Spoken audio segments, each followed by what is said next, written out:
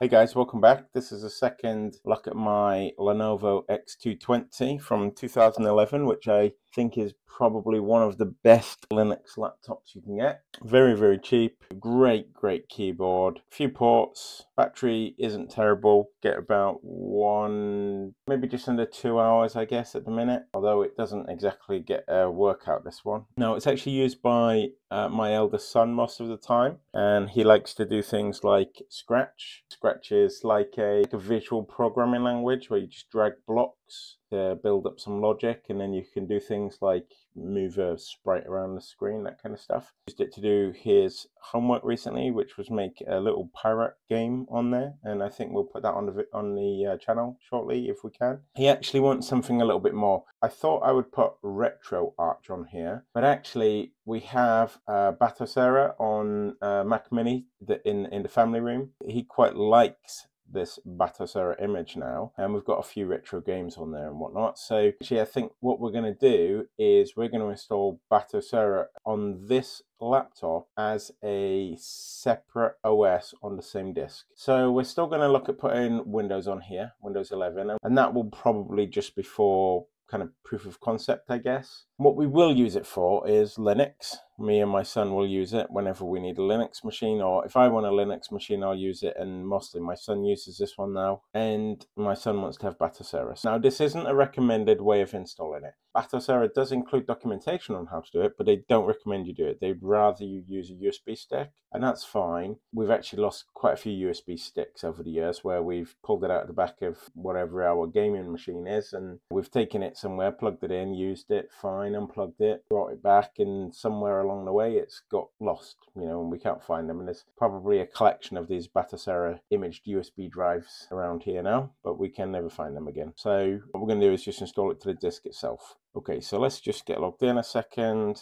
So we want desktop, laptop, NUC. We will let Batocera download, and then we'll pick it up again. Let's see if we've got gparted inside the demonstration of Linux Mint. We do. Okay, so let's resize this partition. Now, the first thing we want is we actually need another partition, which is going to be our boot partition. It doesn't need to be very big. It's usually about 7 gig. And we will call this Batocera. It's going to be a FAT32 format. And then this one is going to be all of the rest of the space. This one needs to be an ext4 file. Are you sure you want to apply these? I'm very sure. Resizing a disk in Apple is very easy, very quick. Resizing a disk in Linux seems to be a little bit more complicated, but also really a lot slower. Okay, so what we'll do is we'll boot back into Linux Mint. Alright, okay, so we need to get the boot tar file, so let's just see if we can do this. Let's move it to our Batocera image, the 10 gigabit one.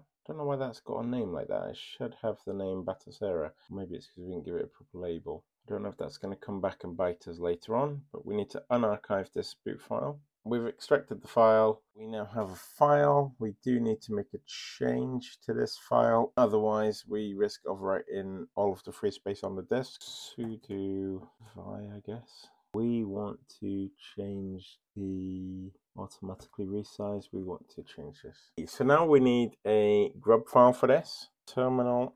We need to get the file from https key.batocera.org / export / right. Okay, so we've got the grub file. We now need to go back into here. We need to tell our machine to accept that. So we're gonna sudo or change mod sudo update grub.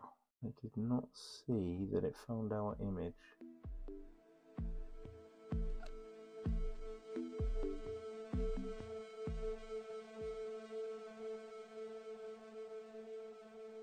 Found. Okay, so the problem was that when I first created those partitions, I didn't label them. I gave them a name, but I didn't give them a label. And this script here was looking for the label Batocera, and then whatever the unique ID, that doesn't matter. We should now be able to reboot and hopefully be presented with a grub file and have the option of booting into Batocera. So let's have a look what happens. Right, so now we've got Linux Mint, we've got advanced options, and we've got Batocera. So let's hit Batocera. Okay, that's what we wanted. Now normally when you run Batocera for the first time on a USB stick, it immediately fills up the rest of that stick.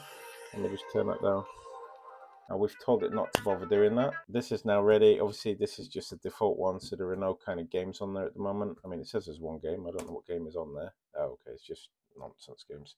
The next thing I'm going to do is I have like my normal BIOS and ROMs that I have on my stick. I'll just pull out the USB stick from my other machine and we should be good to go. That's it. Batocera is now running. What I'll do is I'll go ahead and copy the ROMs and the BIOS information for the images I want to use, and I'll also put a different theme in here. I'll do that off camera because it's quite a slow process. There are a lot of files to collect. There's nothing I'm going to be showing that is unique to this system. This is what you would do on all systems. You've got your Batocera set up. You now need to get all your ROMs and BIOSes. Where you get those from, it's a little bit difficult to talk about in a YouTube video because let's say it's frowned upon. Okay, so I think you can ask me in comments below if you need that kind of information. I could probably help you. But if you go to something like archive.org and just search for Batocera, I mean this one's version 37. If you said something like Batocera version 37 full ROM list or something like that, you'd probably find